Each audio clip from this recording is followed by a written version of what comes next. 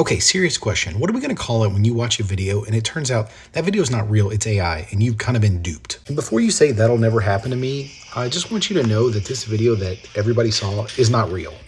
This is AI. And honestly, I thought this was going to be a problem that we were going to have to deal with boomers, but these videos are getting really good.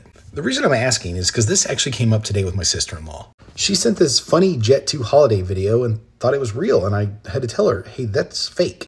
I mean, we had to go back and watch this a few times, but you can tell, like, when she throws up, like, it just disappears. It's gone. So at first glance, it's easy to fall for this, but like I said, it's not real. It's fake. It's AI. So now what do you say? Do you go, oh, sorry, that's AI. You got duped. You got faked. I don't know that we have an answer for this yet. So since this is a problem about AI, I actually went and asked ChatGPT what we should call this. So here's the top 3 things that we should call it when you get tricked by these AI videos. Number 1, vidfished. Or number 2, clip fished. Or number 3, specifically if you're on TikTok, we call it trick talked. What do you think? What should we call this? Because this is going to be something that we're going to have to deal with more and more.